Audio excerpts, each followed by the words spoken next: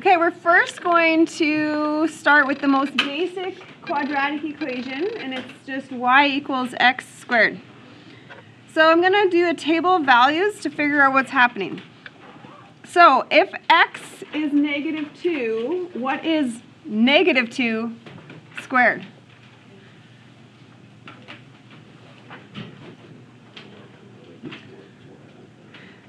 Before I even ask that, what one is that? If I say what is -2 squared, when I plug in -2, which one would I like to type in my calculator if I did type it in? Brackets. Do you understand that this is wrong? These are different ideas in math.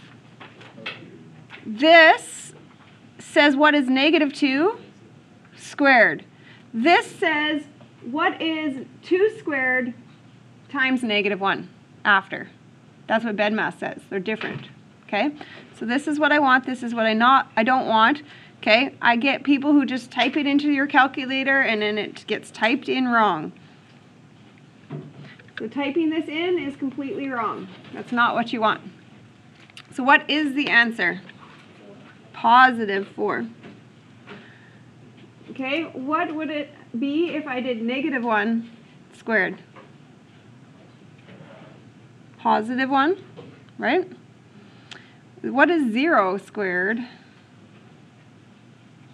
0. 1 squared? 1. 4 and 9. So I'm going to graph these. So it would be the coordinate -2, 4.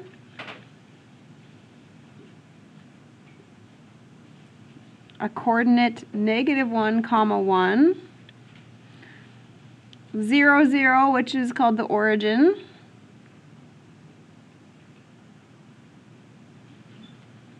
One, 1,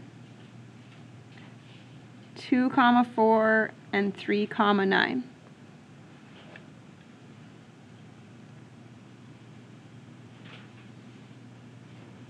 I'm also going to do another point. Do you notice how these have partners, these have partners? What's the partner point to this one? -3, 9. Okay, so when I connect them, they're going to make a shape that looks like a U. Don't make it pointy at the bottom. It's a U shape.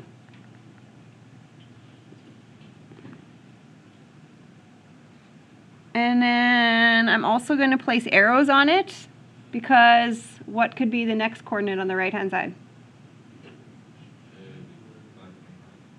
4, what height? 16. 5, 25, right? It would keep going.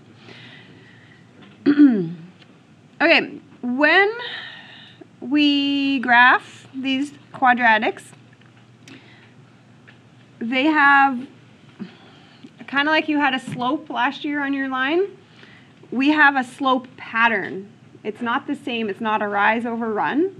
So the pattern would be like this. If I was to move over 1, the height should go up by 1. If I head out 2, how much should the height go up by?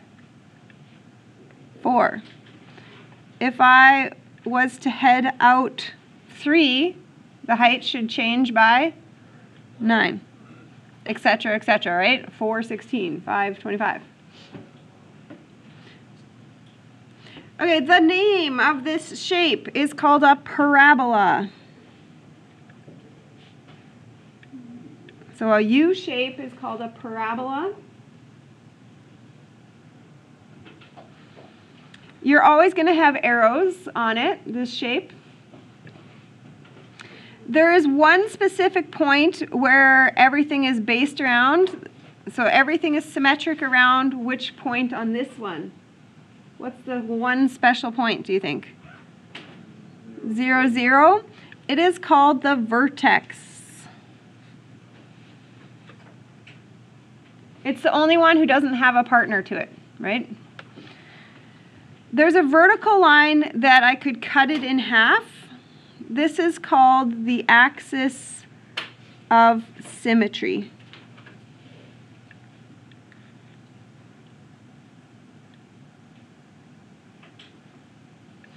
So if you were to slice it in half, where you could fold it like a sandwich, this is where I would cut it, right?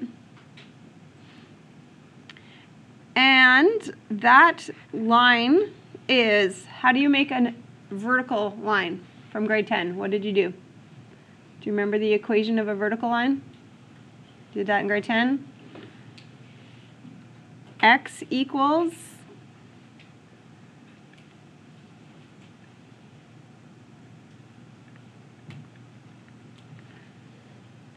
and x equals, and it will have to be dependent on where you're going through with your vertex. Do you remember this from grade 10?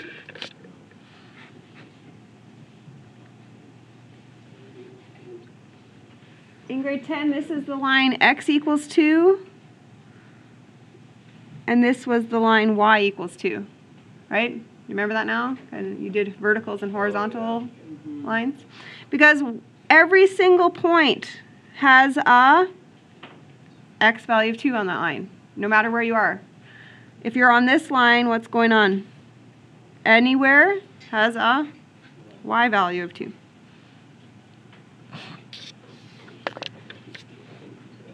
Okay, in grade 10, you learned this word called domain. Domain is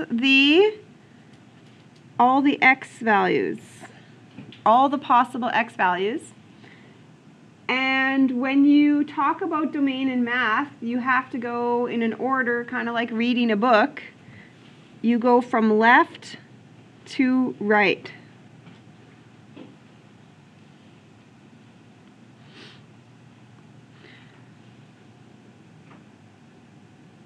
So how far left does this graph go? What does it mean with my arrows, arrows, arrows? It's going to go on and on and on and on and on forever left. So how do I write that in math? Negative infinity. It's going to go forever left. And what do you think about the right-hand side? It's going to head out, out, out, out, out to the right. So positive infinity.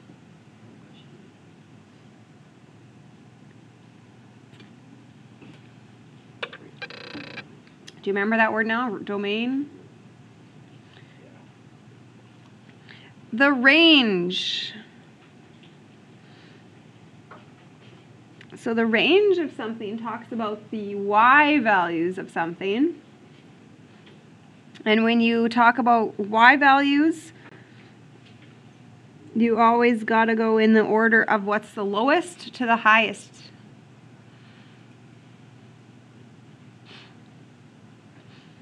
Okay, we are going to have two different looking parabolas.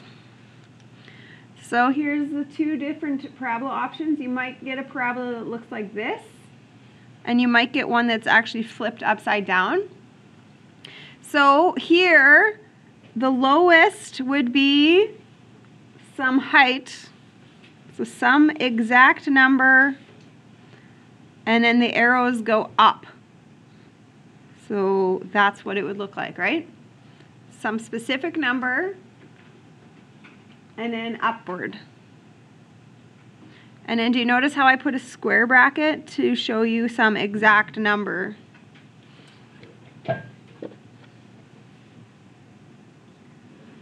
Okay, this one is different. What's the lowest? Where are you heading to? What's the lowest? Negative infinity is the lowest height because you're headed down forever to the highest height of, and then it'll be depending on where that point is, right?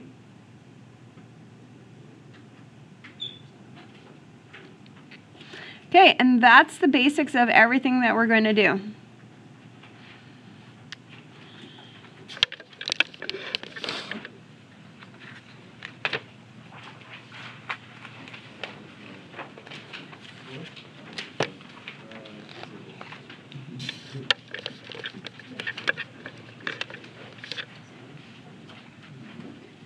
so let's take the basic y equals x squared and then let's do some stuff to it.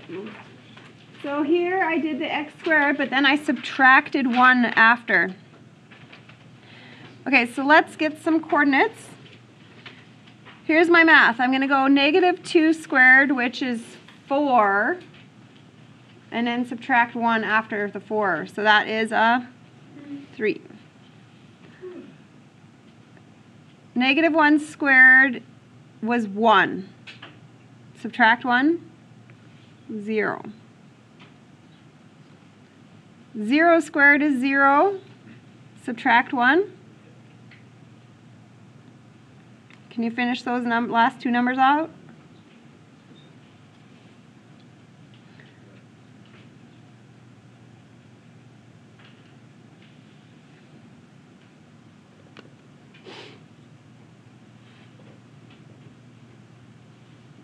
Okay, so I need you to graph these coordinates. -2, 3, -1, 0, 0, -1,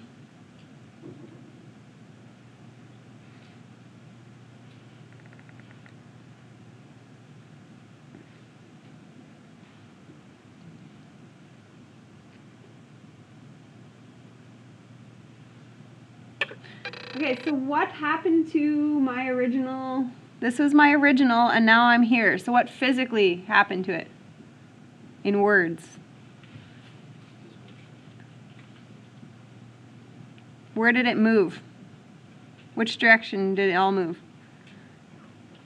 Down. It went down 1. Right? Do you see it physically? Okay, so do we have a conclusion? When there's a number at the end, it's going to move it up or down. So what's going to happen to this one? It's going to move the parabola up 3. So I'm just going to draw you a simple sketch to show you this is what the new parabola would look like. Something like that, right? I'm going to take this and it's all going to get moved up 3.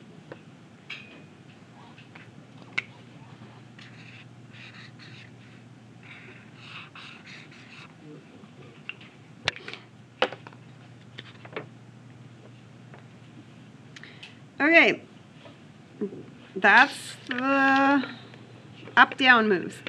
Now let's check out this.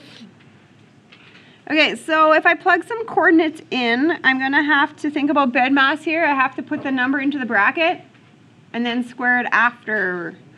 So -1, subtract 2 in the bracket. Do you have a -3 in your head now? Squared is 9. 0 in the bracket. 0 subtract 2. Now I have a -2.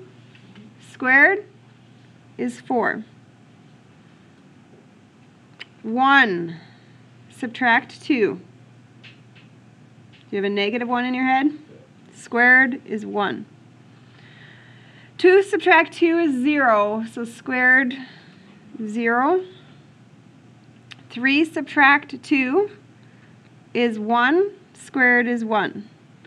Can you graph those coordinates? You don't need to do the 9 one because you can't fit that on there. That's fine. So just 0, 4, 1, 1, 2, 0, 3, 1.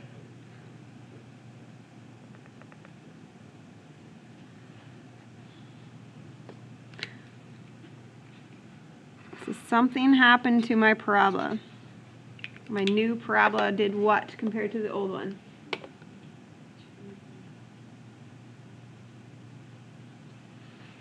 It moved right 2.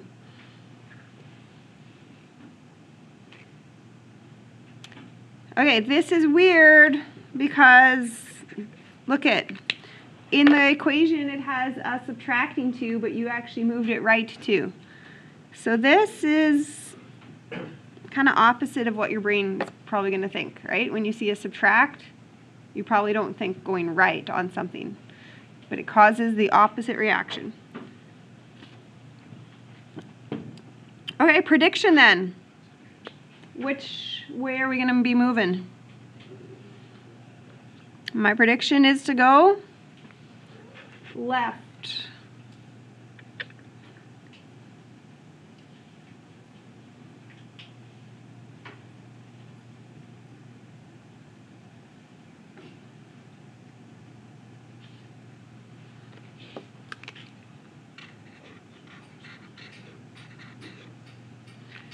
My parabola will move left.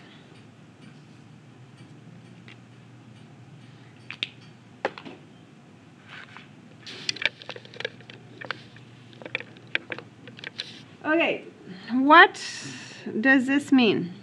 So bed mass is always getting followed with this stuff, right? So you would need to square the x number and then times it by -1 as an afterthought, right? That's how bad mass works. So what is -2 squared? So +4, then -4. Does that make sense what I'm doing? I'm squaring it and then after timesing it by -1. So -1 squared is actually +1. Then after it gets times by a negative.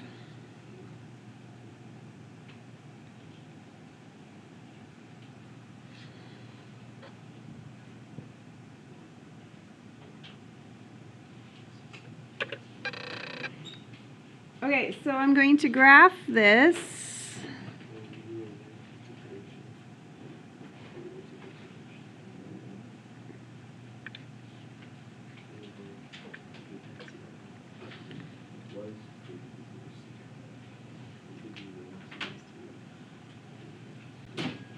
Okay, so the conclusion is, if there is a negative multiplier, what physically happens?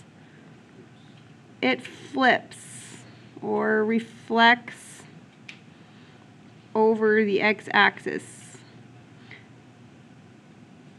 I'm okay with just saying flip, but in grade 12 we're going to specifically call that's a reflection over the x-axis on the equation. Don't use the word down because that's confusing with shifting down, right? It flips.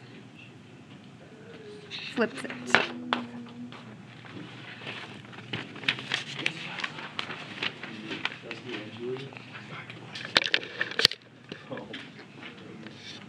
Okay, 2 more to go. So this one is the same idea. You're going to square it, and then after you're done that value, you're going to have to times that number by 3. So -2 squared, finish, that is 4 times 3, so now I get to 12. -1 squared is +1. Now times the 3. 0 times 3.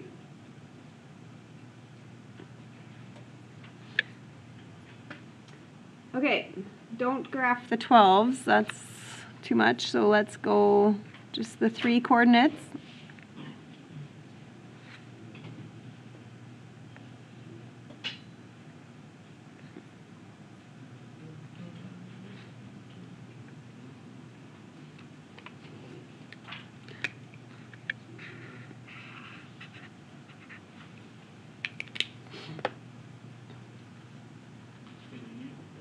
Okay, so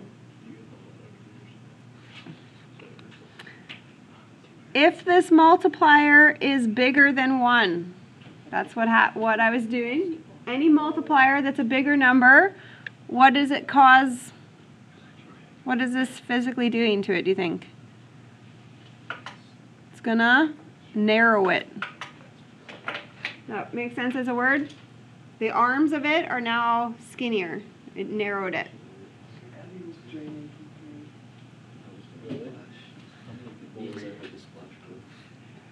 So now, what do you think? So this time I put a multiplier in front of there that was a fraction, so less than 1. And what's the prediction to the arms of the parabola? They're going to head out wider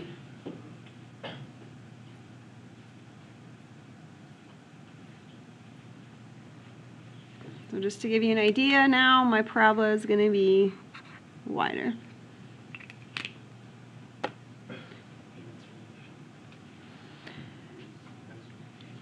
Okay, I put all that in a box for you here, a conclusion. So if I put a multiplier in the front, so this is the multiplier in the front. We could reflect or flip if it was negative, right? It would narrow if the A was bigger than 1. It would narrow. It would widen if that was less than 1.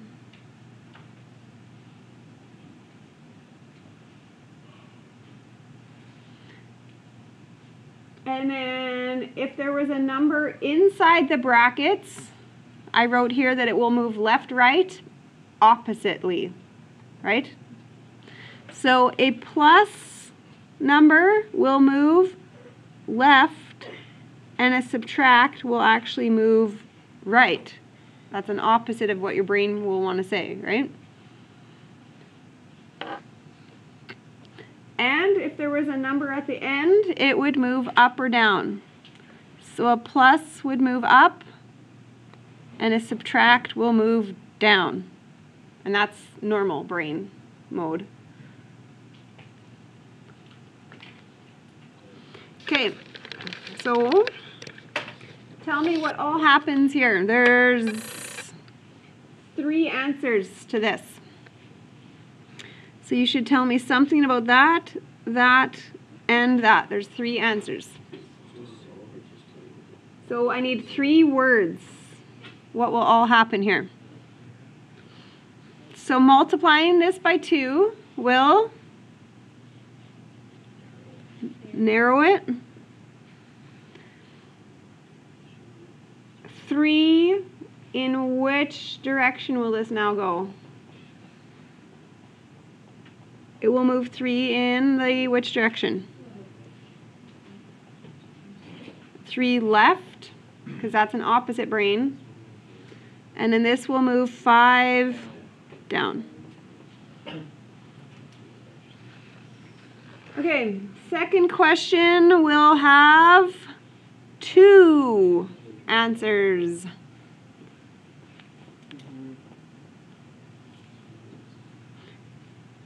So a negative multiplier will make it flip. So it will look like that. And 1 to the right. Okay, this last question you're going to do, it has 3 words. I'm looking for 3 words. Go for it. You have to have 3 answers there.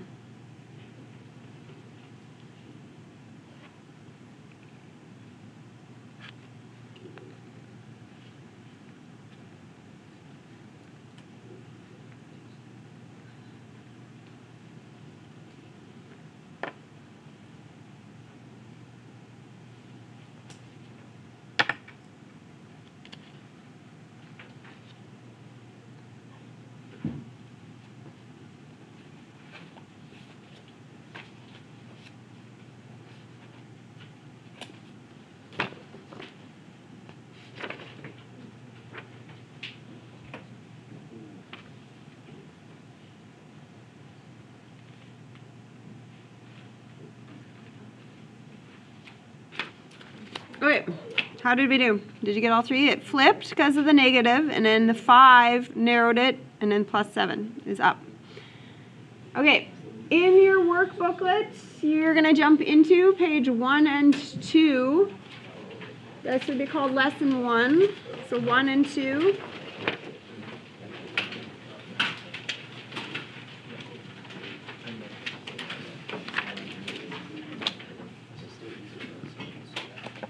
Page 1 and 2.